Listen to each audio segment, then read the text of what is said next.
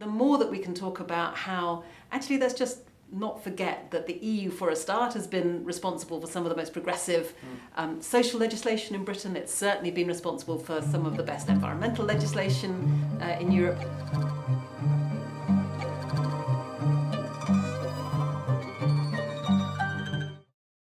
My name's Jackson. I'm with Caroline Lucas, who's a UK MP and former leader of the Green Party in the UK. So yeah, I just thought we could start a conversation by discussing why you're here today at the DiEM event, what you hope comes out of it, and what do you think the perspective of it would be. Well, thank you very much. And the reason for coming to the DiEM event here in Berlin is essentially because I believe that if we're serious about reforming the European Union, if we're serious about ensuring that social and environmental justice are at its heart, that it's more transparent and accountable, then that movement has got to be a pan-European one. We can't do that in one single country alone. And what I find so exciting about this conference is that you have so many different perspectives from right across the EU with a whole lot of new ideas about ways in which we could make the European Union more socially just, more environmentally sustainable. But it's not just about good ideas, it's actually getting to some of the strategies to bring that about as well. I think this is a topic that's been kind of on the minds of the progressive forces in Europe for quite a long time, how we can really come together and work together on these issues, particularly since the financial crisis and the resulting austerity measures. What do you think we need to really make this work? There's been lots of talk also from our side about the role of social movements and how we can bring social and political movements together. But what do you think what do you think we need to try to actually make this an active force in Europe? And what is the role of the Greens across Europe also in this, I think, is another important thing to discuss.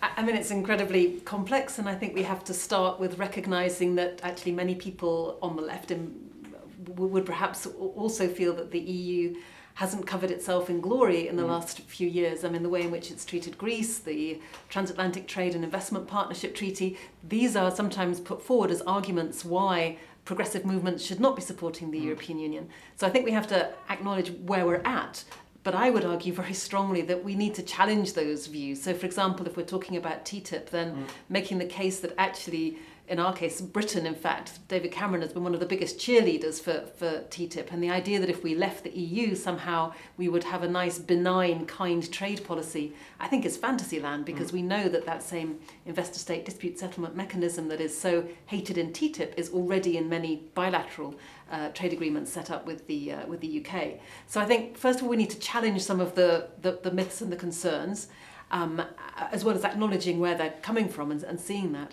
But then really demonstrating that this can be a real pan-European movement for change. And that is what I think gives it traction, that what we're discussing here today isn't even just a set of ideas, it's a set of ideas with a timetable and a strategy to go along with it, which I think makes it more tangible and more practical. And so I would very much hope that the environmental movements and the Occupy movements and the anti-racism movements would all come together to recognise that actually a European Union that genuinely stands up for the environment, for social justice, is an absolute ally in all of the battles that we're fighting, because none of them can be won in a single nation state on their own anymore. We are far too interdependent.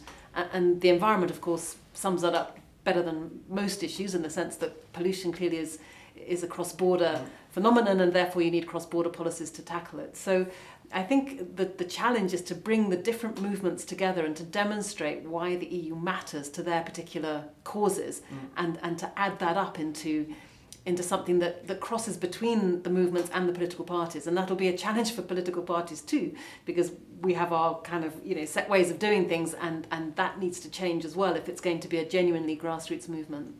Yeah, one thing I was also thinking about a lot, or I've been thinking about a lot, is the role of the refugee support movements that have happened across Europe, and kind of the apolitical or not overtly political role they've played in terms of transforming the solidarity and the help that they've done into calls for political change.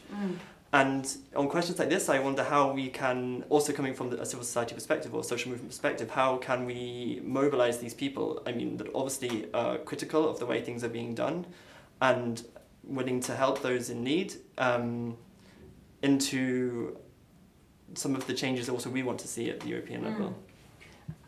I'm not entirely sure what the answer is, but it's a very good question. I think, as you say, that outpouring of compassion and a sense of justice, and that sense that, you know, that could be us and perhaps was our grandparents in the past, that sense, I think, is something that we really need to tap into and to appreciate, but also to harness in terms of being able to link that to the political changes that need to come about. I mean, the people that I speak to in Brighton and in other places where I travel, people are genuinely shocked at the actions of governments, that they can be quite so lacking in humanity, essentially. And they point to historical moments in the past where in our case, Britain has actually stepped up to the plate and has been far more open-minded and open-hearted than governments are being now. And I suppose that points to the fact that the people are in many senses ahead of where some of the politicians are. So if we can begin to drag the politicians with us and show that there is actually you know, a groundswell of people wanting to see better change and better policies in this area, perhaps it would give those politicians a little bit more stomach and a little bit more spine and backbone to actually take on these issues. But it is complex, and some of the people that are involved in those refugee movements perhaps don't want to be involved in the politics of it. But it seems to me that just their very demonstration of what they're doing in their daily lives, the way they're making those changes and helping people and working with others, is in itself, I think, a kind of a political signal to governments. No, totally right. I think that's it's a difficult question, and it's definitely one that we don't have an answer to, but I think it's definitely one that's very present, I think, in lots of people's minds. Maybe moving away from, or maybe moving towards the UK, which is where we're both from.